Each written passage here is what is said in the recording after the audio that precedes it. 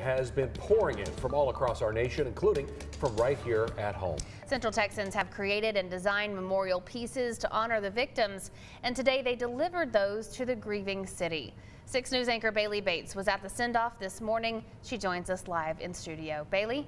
Leslie, Chris, the items have officially made it to Uvalde with help from City of Killeen employees and Central Texans with heavy hearts. They're sending a message of hope in that those grieving are not alone.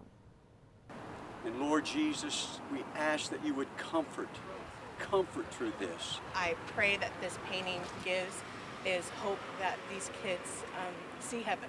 A mural, hand-painted by Vickie Valladares, memorializes those tragically killed at Robb Elementary School. I wanted to put little things in there that would individualize each kid because they had their own dreams, they had their own aspirations. The young lives lost were athletes, future scientists and doctors, big personalities, and innocent. You know, losing a child, it's a hole that can never ever be filled. Mary Rodriguez has lost one of her own children before. She says the support from many and memorial artwork from her cousin is what helps her get through. And hearing the stories of the 21 lives lost pushed her to do something. In her video, she had stated, she said, you know, that she loved Jesus, and then she said, you know, if you believe in him, one day when you pass or when you die, you're going to be with him. And so immediately I was like inspired by little Ellie. Through memorial tributes, these Central Texans, along with many others, are sending their love more than 200 miles away to Uvalde, Texas. When a child passes, it affects everyone. You never know the potential of that child. You never know the potential that child was going to have in the family, in the community, in the state, or our nation.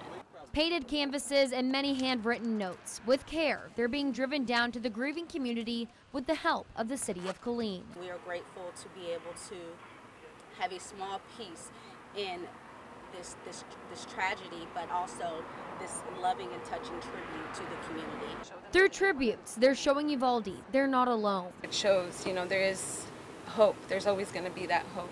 And they'll go the distance to give that hope, support, and the power of prayer. Lord, we thank you that they're expressing their concern, their love, and their compassion in many ways. Now, there will be prints available to purchase of that mural, with 100% of the proceeds going to the Uvalde Fund. We have a link on our website of when and where those will be available to purchase. We wish our fellow Central Texans a safe trip return home, guys. Yeah, glad you could be there this morning for us, Bailey. Thank you so much.